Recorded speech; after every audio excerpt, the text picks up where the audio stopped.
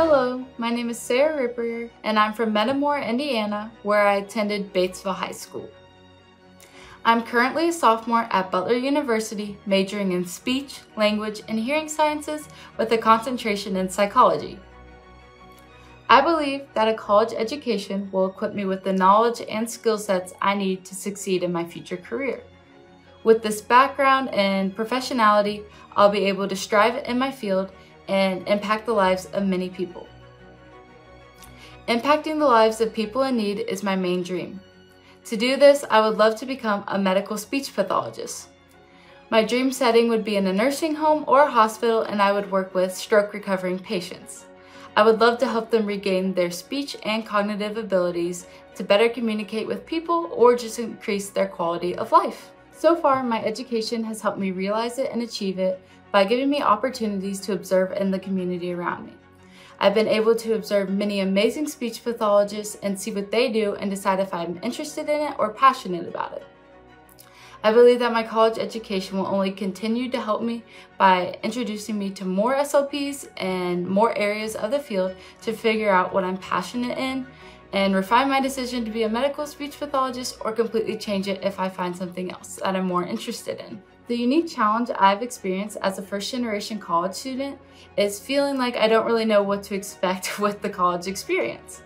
When it started with applications and just applying to all different colleges, I kind of had to navigate that on my own because my parents didn't have any experience of how to do it or what are the best ways to go about it. So we kind of had to figure that out and troubleshoot it. Additionally, when I first came to campus, I felt like I was a little in the dark with everything.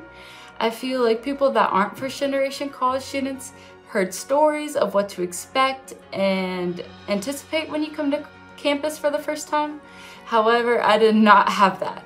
So when I first came to campus, I felt very overwhelmed and didn't really know what to do.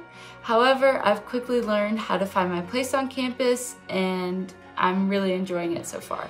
The teacher I'm honoring as my outstanding teacher is Mrs. Betsy Baugh. She was my high school American Sign Language teacher at Batesville. She has helped me achieve my college goals by helping me realize my passion. Before high school, I didn't even know what American Sign Language was, let alone had learned any of it.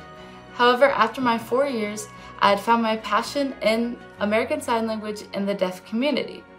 One phrase that comes to mind when I think about how this scholarship will impact me is broadening my opportunities. As I've kind of mentioned, Butler has already been amazing with setting me up for opportunities to meet speech pathologists and audiologists within our community, as well as exploring different areas within the field. With this scholarship as well, I'm getting introduced to more people so I can broaden my network and also just learn more about anything and everything that I want in college. I would like to thank Mrs. Baugh for allowing me to find my passion in ASL. Going into her class, I had no idea what to expect, but it turned out to be my favorite part of my 4 years of high school. I would also like to thank the Lilly Endowment for donating the scholarship and allowing me the opportunity to receive it. Finally, I would like to thank Butler University for picking me and seeing potential in me to allow me to receive this scholarship. Thank you!